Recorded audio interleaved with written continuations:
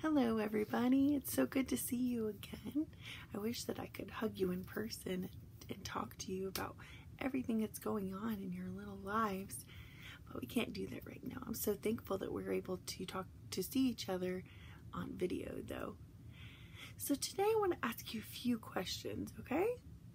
So today, what are some rules that you have within your family?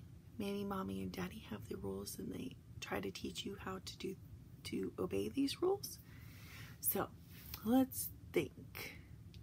A good rule for any household, any family is, what's one? What do you, maybe, do I hear somebody telling me? I think I heard somebody say we should treat others with respect. Right? We only use kind words when we talk to each other. It's pretty hard sometimes, but that's what the Bible teaches us, and that's what a lot of people teach each other in their family. There's some other simpler rules, like don't touch the oven, don't touch the stove. Other things are like you don't lie, you want to always tell the truth, right? And we treat others with the respect that we would like. So, something like that happened with Moses. Do you remember Moses? We've been talking about Moses from the almost very beginning. So Moses was... Look, Fuzzy Llama, so excited to see you. Yes.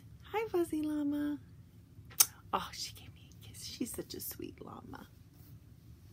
So llama, I was just telling them that we're learning about Moses today. Yeah.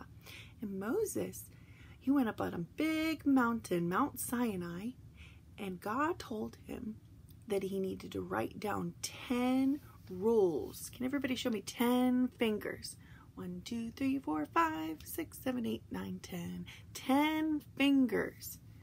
But does llama have 10 fingers? No, she has little paws. I don't know what you call them. Maybe hooves? She likes to count with you though. Yeah.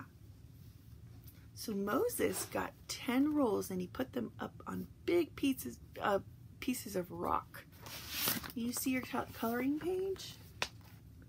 This is Moses, and these are his 10 rules that God told him to put on these tablets, which is a big piece of rock, or 2 pieces of rock maybe. So he wrote down these rules. Remember, 10 rules. And you know why God gave him those 10 rules? That's because God loved him and us to this day, and they're in the Bible. Right, Llama? Yeah. So those rules are only there to protect us because he loves us so much. So much. God loves us more than anybody. And you know, we can always look in this special book. What's this called? This one's my Bible.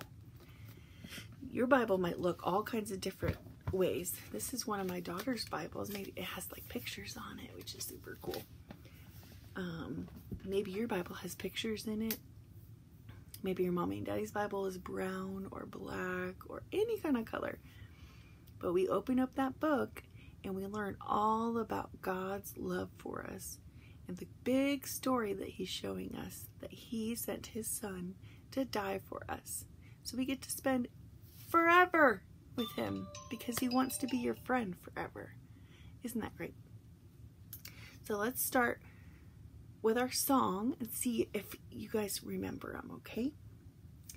I am with you always, always, always. I am with you always. Matthew 28:20. Miss Ashley got a little jumbled at her words. Let's do it one more time. I am with you always, always, always. I am with you always.